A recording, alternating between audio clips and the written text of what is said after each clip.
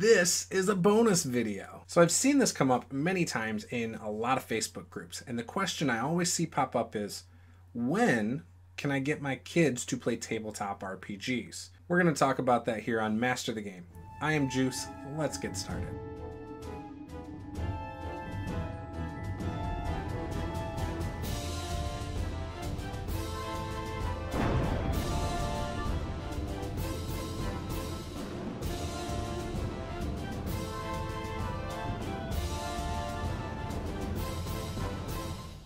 Make sure you head on over to rpgjuice.com, where you can get caught up on the latest videos, the latest news, and blog posts from Juice himself. Before we get started, if this is a topic you have been interested in for a little bit, be sure to hammer that like button, smash that subscribe button for more, and leave a comment if there's anything in this video that interests you, or if you have any questions about anything I discussed. I've been playing RPGs now for many years.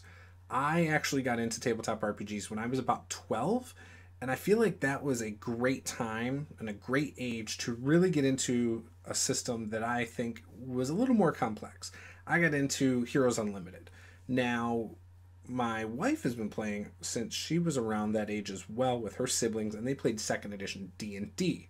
And so it seems like that middle school age is the perfect age to get kids into your typical tabletop RPGs. However, a lot of times when I see the question asked in Facebook groups and things like that, people are talking about toddlers. They're talking about their 4-year-old kids, and that is where things get a little more difficult. So I have 2 children right now. I have a 3rd on the way, and my daughter is now 7. With her, there's been a lot of trial and error over the last, I'd say, 4 years. I've wanted to get her into tabletop RPGs for a very long time because it's something I'm so passionate about, obviously. And she's expressed interest in things like the dice and stuff like that, which for a child is extremely common for kids to be interested in what their parents are into. So I'm not surprised by this. So I started by letting her roll my dice when I was prepping. We'd sit up at the bar to the kitchen at my in-laws' place when we were staying there for a while, and she would roll dice while I'd do my prep. And I'd give her different dice here and there, and she absolutely loved it. Well, then I was like, I wonder if she could handle playing this. I waited. So eventually I let her try playing, and I would say she was about 4 years old, and what we tried the first time was just, hey, here's a miniature, because she had liked certain miniatures, and let's go through this little dungeon. I just used a piezo flip mat and had her go through the dungeon. She made it about a half hour before she couldn't really handle it, and it just became her wanting to play. So for me, I think miniatures are a little much for a 4-year-old, just my take on it. Now, you might have a child who is much more patient. From my experience with my daughter, 4 is probably just too young. And I feel like my daughter at 4 years old was very patient. She's actually been a very well-behaved child, very easy to get to focus on things when you need them to. Unlike my son right now. He's probably going to take a little bit longer to play RPGs, to be honest. But then we tried again when my daughter was about 5, older 5, almost 6. We tried again, and she made it about an hour and a half. It was fun, and it kind of went the same way where I put a flip mat down, I let her control some characters, and we played until it got to a point where she just wanted to play with the miniatures. Again, hit a certain time where it was like, okay, she's kind of exhausted her sitting still and playing and staying focused on what's going on. And so that was a successful attempt, I feel. It gave me a feel for what she could handle and what I could handle with her. And so I think when she hit 5, I would say an hour was a good enough time. Now, she didn't know what we were using, but I would just give her dice and tell her what to roll. And we were basically playing a modified version of 5th edition D&D. Now, you'll know that back here somewhere, I do have No Thank You Evil. We have yet to play No Thank You Evil. I would like to do it soon because I think she would enjoy it. And I think that the characters in it and things like that would really appeal to her. So we'll probably try that here soon. But we've been having a lot of fun now. Now that she's 7, we've been having a lot of fun with 5th edition D&D. Now again, I haven't given her a character sheet yet, but I've let her control multiple characters. I've told her what dice to roll. I've given her certain abilities that aren't necessarily 5th edition abilities. I've just said, hey, you can do this, this, or this. And she's been having a blast with it. We play for about 2 hours. I think last time we went even over that. It was recorded. It is over on the Tabletop Gaming with Juce YouTube channel, so you can go check that out there. I'll post a link to that below. And she really started to show initiative in trying to come up with creative ideas that time. You'll see it in that video.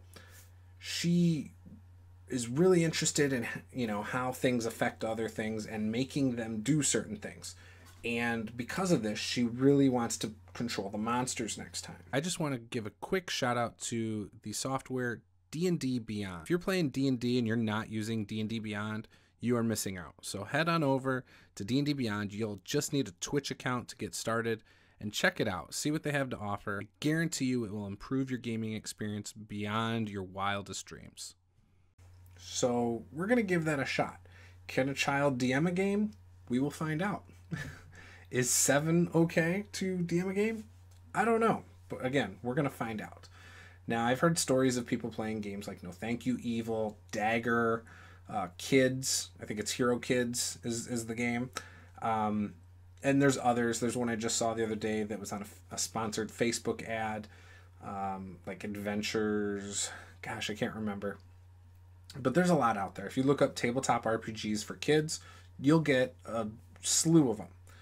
And everything I've heard from interviews with game designers and things like that, kids actually are really good at tabletop RPGs.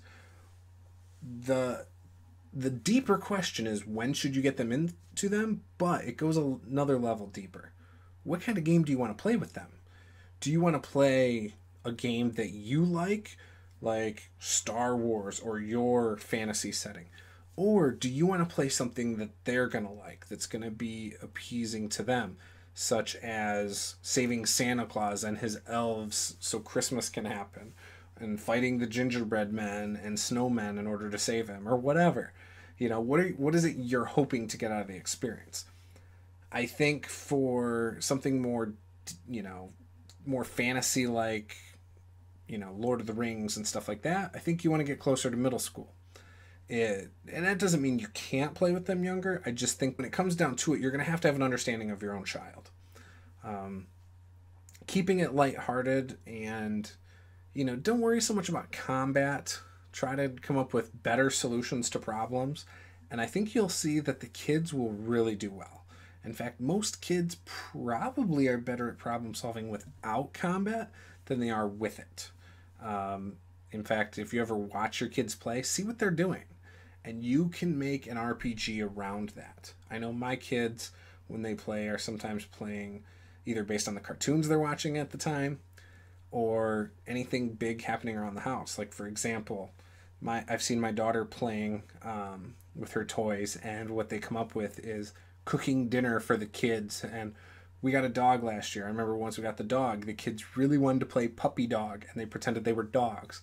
So again, these are types of things that your kids would want to play in a tabletop RPG.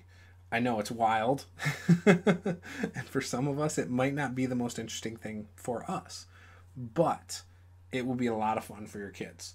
So keep that in mind. So can kids play RPGs? Yes, without a doubt. And the age is what's going to determine what they want to play, the way they want to play. And I think you need to be flexible with that, because, you know, if you have kids, you know kids are changing constantly. Every 3 to 6 months, they go through a whole new phase, things they're interested in. Like right now, my daughter's really into Pokemon. 3 months ago, she was really into Octonauts. My son right now is obsessed with squids. 6 months ago, he was obsessed with dogs and dragons and snakes. You know, so again, it's constantly changing. So again, a lot of this is just going to be specializing it around what your children like. If you're still watching this, I know you like this, so hammer that like button, smash that subscribe button if you want to see more, and leave a comment below with your big takeaways from this video. I am Juice. This is Master the Game. Game on.